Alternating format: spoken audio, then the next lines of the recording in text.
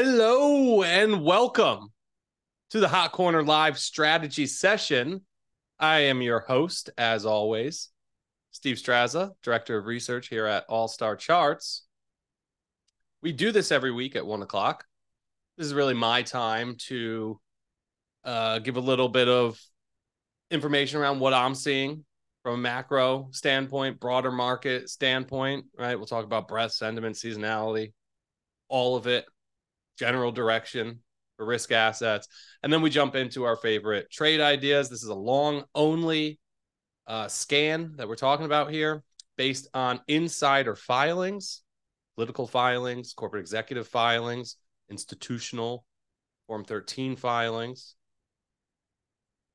Really more of the same here today. But I am excited. We have a little bit of an interesting kind of macro debate that we're going to hit at the top of this call before we get into some old, mostly old, and a handful of new trade ideas. Before we do that, nothing we discuss here constitutes any solicitation to buy or sell securities. It's all solely for informational purposes and never to be construed as investment advice. Thank you, everybody. First of all, for more on our disclaimer, allstarcharts.com/terms. Thank you, everybody, for hanging out and being patient. Curtis, Sambo, Mary, everybody's hanging out in the chat. Had to get started a little bit late here today. I woke up, my ceiling was leaking. There's nothing more important in a home in the Florida Keys than your AC unit. And for whatever reason, mine just seems to have problems nonstop. So I had somebody here trying to figure out that whole situation. That is behind us now. So starting about 20 minutes late here, that's okay. Typically, we'll start at 1 o'clock. So again, thanks everybody for your patience. Now, is it a bull market? Is it a bear market? What market? That conversation or the answer to that question really boils down to what is the market? What is your market? Right? So JC and I have been going back and forth. He's got a bullish tilt right now. I've a bit of a bearish tilt. And a lot of it comes down to what charts are we looking at? What charts are we talking about, right? So for the bulls, NASDAQ 100. At the index level, when you talk about the stock market, it's important to clarify if you're talking about the biggest and best stocks, which are very well represented by this index right here, the NASDAQ 100, or the smallest or the average or median stocks. I like the Russell 2000 for that. If you overlay it with something like the Value Line Geometric, which shows you the median stock performance, they look pretty damn close, almost identical. So I think the small cap index does a really good job of telling us what most stocks are doing. And boy, the outlook, the price structure could not be any different. This is the Russell resolving lower here, flirting with fresh 3-year lows. So if you're using that as your index, right, to illustrate the market, can't be a bull market, 3-year lows, sounds like a bear market. We're talking about the biggest and best stocks, back to the NASDAQ now. This, to me, really looks like a top that doesn't want to be a top, right? So the NASDAQ driven by stocks like Microsoft, Apple, NVIDIA, Amazon, Google, Meta, your market leaders. That's why it looks pretty good. I think 355 is the tactical level for the NASDAQ 100, even if that breaks and we go on to test those August highs. I have another line drawn here at 335, the August highs. Not the end of the world. You see the 200-day moving average, firmly directing higher here, indicating that the trend is up for the NASDAQ 100. Momentum refusing to get oversold, unlike the S&P 500, the Russell 2000, pretty much everything else. This is communications and technology. Why do they look so much like the NASDAQ 100, right? We have similar failed tops kind of materializing here, I think. We'll have to wait and see. The reason is because they're driven by all the same components, right? So communications up top in black. That's your Meta and Google. Netflix. And then you got tech down here in blue. That's your Microsoft and Apple. NVIDIA. Then we have small caps violating the most critical level we have to look at right now. 170, you could even draw this one really thick. 160 to 170. That's really the polarity zone here. Lines up beautifully with these prior cycle highs from 2018, 2020, right? So this former resistance had turned into support 1 time, 2 times, 3 times, 4, 5 times. 6th time is not a charm. Looks like we're breaking now. I think Russell 2000 below 170 really just warrants a more cautious approach, right? When it comes to the broader market. Breadth and participation has been historically thin all year. It's only getting worse, not better. Just real quick, S&P 500, need to touch on this.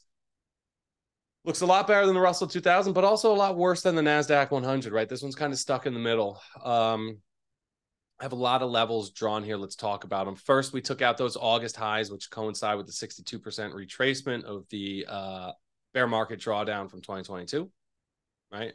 Violated that a few weeks ago. Went on to violate this shelf of highs from earlier in the year, around 418, 420. Overshot a little bit to 2 absolutely critical volume weighted average price lines, which are converging here. One anchored from the cycle lows from October of last year, another one anchored from the all-time highs. For me, that's really the last line of defense for the S&P 500. Call it 410. 410 goes. If those VWAPs are violated, that tells you sellers are very much in control. And at that point, and under that scenario, we have to start talking about maybe an eventual retest of the lows from last year, particularly in the context of the weakness we're seeing everywhere else. I think this is do or die time for the S&P. S&P digs in here, holds these VWAPs. You probably see the Russell digging in here, holding these range lows and rebounding. You probably see the strongest indexes absolutely making some quick moves higher, completing failed tops, right? NASDAQ 100 back above 355, or S&P 500 breaks these VWAPs. Sellers are in clear control. Russell 2000s breaking down from that range. These are probably actual tops and not failed tops. And that's where we're at right now. Big levels. Really, really need to watch these levels closely and the price action of the coming days. Why? The Fed Day or FOMC announcement is often the catalyst for the next directional move, right? So I wouldn't be at all surprised if we finally get some sort of resolutions from these ranges, whether they're failures or completed patterns, right? We should know. And I think the Fed could be the catalyst that gets us to that sort of, decision time from these charts. You can also say dollar index coiling in this, tight bull flag right above a key level. Maybe that resolves today, tomorrow, Friday, on the follow through of this Fed announcement, which we're going to have here in just 30 minutes. I think the announcement's at 2 and the presser starts at 2:30. So maybe we get some fireworks into the end of the day and even the end of the week, right? A lot of times that there's like an initial knee-jerk reaction and then there's like a counter reaction the next day that might have follow through. Sometimes they get the first move wrong, I guess is what I'm saying. So be a little patient, but by Friday, we should really know if we are going to get a move, what direction that move is in, hopefully get some resolutions and some clarity around these big levels like these VWAPs or those highs from earlier in the year in the S&P from the 410, 420 level, right? Now, breadth. A lot of talk about breadth. Most stocks bottomed or stopped falling. Depends on what index, right? So the NYSE here, new lows, 3-month new lows, 6-month new lows, and 12-month is close now. 12-month is pretty much an equal level, but earlier in October, when we made that last low, most stocks stopped falling in the NYSE, at least, right? Not seeing an expansion in new lows, at least from 3-month, 6-month lows, not seeing an expansion confirm the new lows at the index level. Okay, fine. That's the bull take. Here's the bear take. S&P 500, most important index in the world, in my opinion, you are getting an expansion in new lows, which is confirmation of the new lows at the index level, right? Across the board. This is 12-month lows in the S&P 500, 12-month lows in the S&P 400, 12-month lows in the S&P 600. So small caps, mid caps, large caps, all of the S&P universes, confirmation from market internals. In other words, confirmation in the sense of more stocks making incremental new lows. If you look at it on a 6-month time frame, this is 6-month new lows, large, mid, small, in that order. Expansion from mids and smalls, not large caps, right? So it's really a mixed bag with internals, just like it's a mixed bag with the price action, the price structures at the index level. We have something like the Russell 2000, which looks like a bear market chart, and we have something like the NASDAQ 100, very much looks like a bull market chart. When we look beneath the surface at breadth, you can paint it both ways right now, okay? Bottom line for me is breadth is not great, and most stock charts look like charts that I don't want to be buying. Leadership, risk appetite. Starting to see that bear market defensiveness, even from these bond proxy groups. Here's Staples on a relative basis, bouncing off a key level where they found support back in 2021 versus the broader market right before the market turned lower, right, in 2022. Had a big sell-off at the index level. Look what Staples were doing. So wouldn't this be a logical level for them to reassert some leadership, start moving higher again? We're seeing it. It's over the past few weeks, but in a pretty big way, right? Big move here. At the same time, how can I talk about risk appetite right now and not mention Bitcoin absolutely ripping for the past few weeks? Bitcoin breaking out above that 30,000 level that we've been watching for so long, really, really completing and confirming the completion of this reversal pattern. The trend is undeniably higher in Bitcoin right now. Not really the price action you would expect to see in a bear market or a defensively toned environment. So again, from a risk appetite perspective, mixed messages. What do we do when we have all these mixed messages? Messy price action, some stocks good, some stocks terrible. We do what we always do. Focus on the leaders. Focus on the pockets of strength, right? Lean on the stocks that have been working. Lean on the groups that have been working. Even more important today than a normal market environment because breadth is so thin. Can't just go out and buy anything. Definitely don't want to do that. You want to be very selective and picky about your long positions right now. Any new longs, that's for sure. NVIDIA is one name that very much gets my blessing. Here it is. I have a big circle drawn from this gap up after Q1. Just been digesting ever since, right? That was back in May after the Q1 earnings report. Yeah, the Q2 earnings report reported right here, right at the top of the range. We're just chopping around, consolidating in the context of a beautiful uptrend. Completed base here, got the gap high. I think if you're really looking to jump an entry here and get into this one, you can bet on this being a failed top and use this 400 level. We're pretty much there now for an entry. You'll get confirmation at about 500, which lines up pretty closely with our price target here of 475, which was already hit. So I think you could buy this neckline here, bet on this being a failed top, 400. Risk is very well defined. If you're wrong, you're probably going to find out very quickly and lose very little. So trading right around like 400 and change here today. Or you could be more patient, enter around 475, right? Or even 500 if you want that ultimate confirmation. Wait for a new all-time high. Secondary price target, 700 and change. NVIDIA is one that continues to look as good as anything. Google. If you missed it and wanted to be in Google, it's been one of the stronger stocks all year. Big gap down following a disappointing earnings report.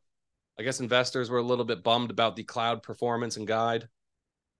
Seems to be the case with a lot of stocks this earnings season. Disappointing guidance, right? Even some stocks are beating top, beating bottom, but investors are looking through to the guide, not loving it, and the stock is falling. So Google, giving buyers another chance to get in. I think you can use 125 as a buy on strength entry now. That gap probably gets filled, and Google continues its ascent upwards. Meta, sticking with the communications, large cap communications theme now. Meta's got just a really clean level here around 290, which is the range lows. We are trading at about, Meta's been such a strong name, trading about 305 today. So you could risk very little to get into this one with a stop at about 290 and a price target about 385. Adobe, use this 62% retracement. Again, Adobe, beautiful run off the lows, really, you know, starting in April, and just nice tight consolidation here. Got the 62%. And you could do this in a number of ways. You could use the pivot highs, come in closer to like 570, or you can just use the 62%, 537, right? But again, you have up and then sideways, a little bit of digestion. I think we go up again, eventually get a new leg that takes us to 700 in Adobe. And again, I know we've talked about this, but just want to point out, why do we love the CFO filings? Because they're just the best at this. They know what the street is expecting. They know what the numbers are. They know if the street is going to like the numbers. They know how the numbers are going to look in next quarter, right? So the Adobe CFO, with a boss move last year, right around this time last year, literally bought the lows in his own stock. And a material amount too, about $1 million worth. He's just about doubled his money by now in a year's time. So golf clap for the Adobe CFO. Love to see it. This is why we pay so much attention or such close attention to these CFO filings. So again, Adobe 537, target 700. CrowdStrike, CRWD. This is a cyber name. I think we've got a pretty clean level here at the 38% retracement. 170. Also those pivot highs that we're kind of retesting. Just a steady stair step higher over the past few quarters. I think CrowdStrike above 170, long first stop 220, and then eventually back to those all-time highs just south of 300. Uber. JC pointed out today, I keep on grouping Uber into mega cap tech because I think it is a mega cap one day, and it's definitely a tech stock. So Uber really just becoming one of the great American brands, in my opinion. You know, a lot of us just use this thing constantly, whether it's Uber Eats for delivery or getting rides. I think that they have a tremendous moat and they just own this space right now. Lyft has been struggling and I think will keep struggling. So Uber above 47, this is buy on strength here, but the base is completed. The trend is up. It's only a matter of time until you see new all-time highs from Uber. Close to 100 billion in market cap. So this is one of the big boys for sure. And I think it only gets bigger. I think Uber's a very exciting stock for the long term. 47 is a nice level to enter. And the CEO was the 4-4 buyer here just last year. Love to see that. CEO coming in, buying $5 million worth of stock right around the lows last year. Good stuff. Vertex Inc., VERX. This is another software stock. VERX, completed base. This one just came public back in 2020 after a massive drawdown. It looks like it's now completing a base, climbing up the right-hand side. And I think we're heading back to those old all-time highs around $40. So 23 as a risk level, really clear, well-tested level there. Price target 40. CymaBay Therapeutics. CymaBay. I don't know. Perceptive Advisors, passive investor in this one. They own a 5.6% stake. Filed that earlier this year. Just a massive base, right? 5-year base, taking out those 2018 highs around 15 and change. I think you'd be long above, called 1570. Target 2460. We'll do a couple energy. I think energy needs time. Still in the range. Crude oil struggling. Typically, you get a solid wartime bid from crude oil and energy futures. Really just not seeing it. So again, I would just be patient with energy. I think this is, you know, a new bull market for energy stocks and commodity stocks more broadly. But I think we need to be really patient with that thesis. So TTE is one way to play it. They pay you a nice dividend. international exposure. This is one of the larger operators overseas, France-based, I believe. 65 is that level. Those are the 2018 highs. We're above 65. Run it back to those old all-time highs, north of 90, 91.50. That is Total Energies. Magellan Midstream. Again, typically not, the biggest fan of these MLPs. I hate K1s, but God, the stocks offer fat dividend yields. I think they should have no problem servicing those yields and even raising them in the future. And the charts look great. So you're going to get the capital appreciation as well. MMP is one way to play that. This is a great vehicle. One of the larger names in the MLP space. We're above 67.50, long all day, price target 95. And let's check what the yield is, because I know it's juicy. Magellan Midstream. Virginia Fox. She's coming up a lot, huh?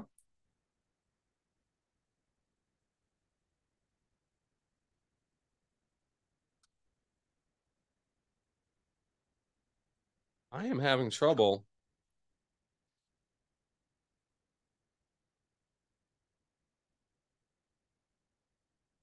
Yeah, guys. All right. Sorry for the choppy internet, guys. Gene just let me know. We will move swiftly through the rest of these then. Uranium Energy Corp, UEC. Listen, we love uranium. I think this is a absolute mega trend, the beginning of a new secular bull market. Any and all dips in uranium stocks should be bought until further notice.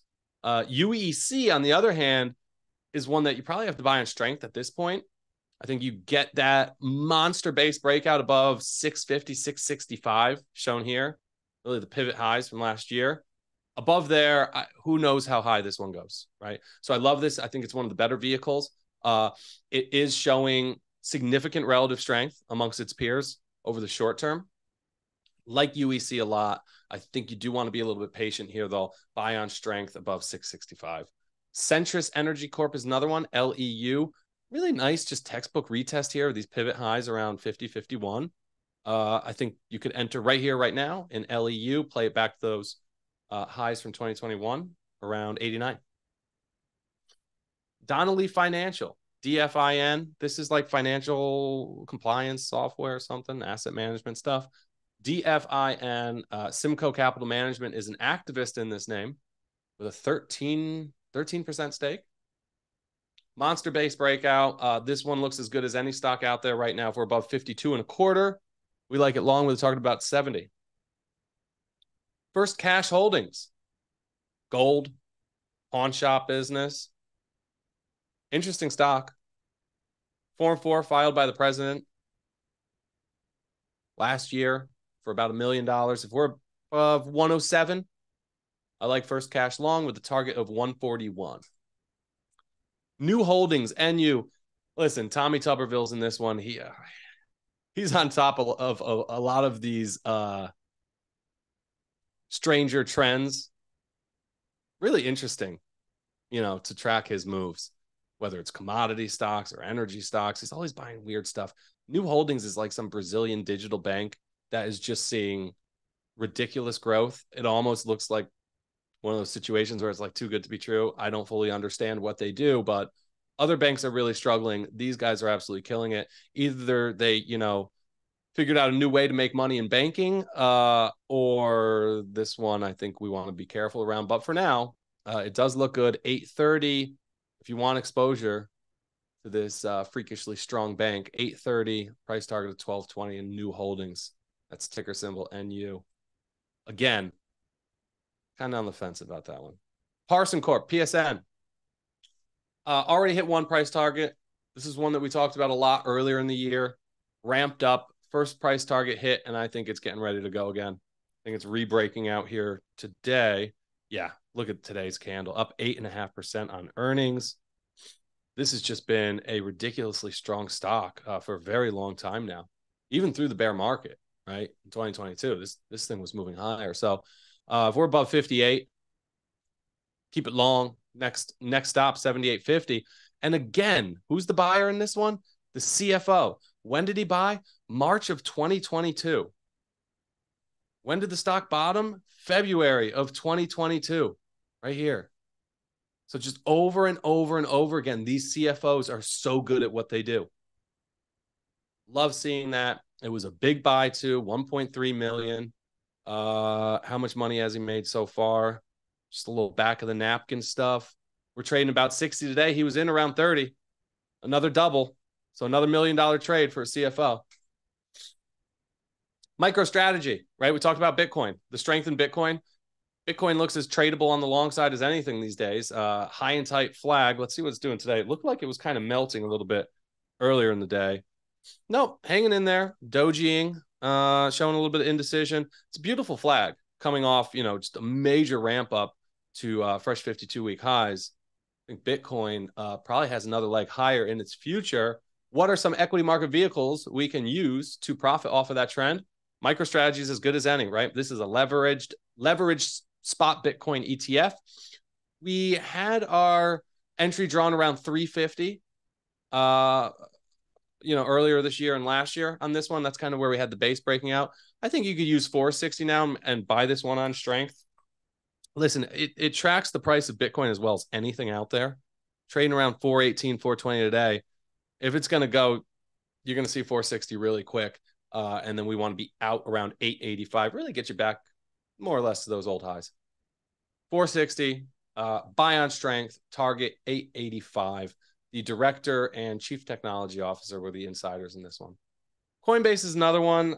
It's not going to give you as strong of a correlation to the price of Bitcoin itself, right? This is more of a crypto play than it is a Bitcoin play, while MicroStrategy is very much a Bitcoin play more than it is a crypto play, right? They hold Bitcoin on their balance sheet, and 95% of their P&L in any given quarter is from the unrealized gains and losses on those Bitcoin positions. Coinbase, on the other hand, is making money off of fees, acting as an exchange and a broker for the broader crypto market, not just Bitcoin. So of course it will do well if and when Bitcoin does well, but it's really the whole broader crypto market.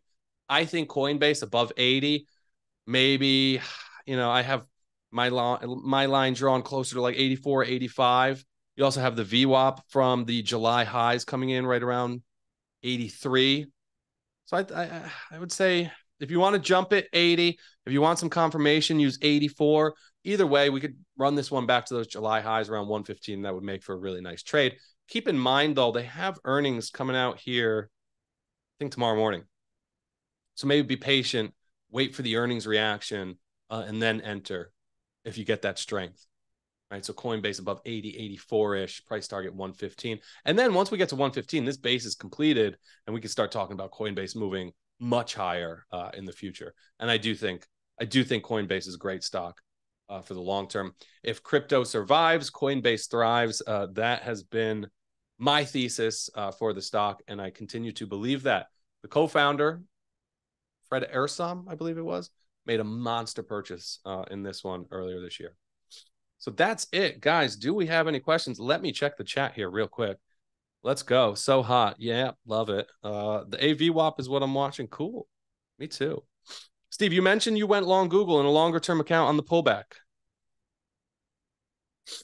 Yeah, so I have a longer term account, my IRA, where I'm more or less trying to buy great companies at solid entries and not worry too much, right? So JC was like, where's your stop on that?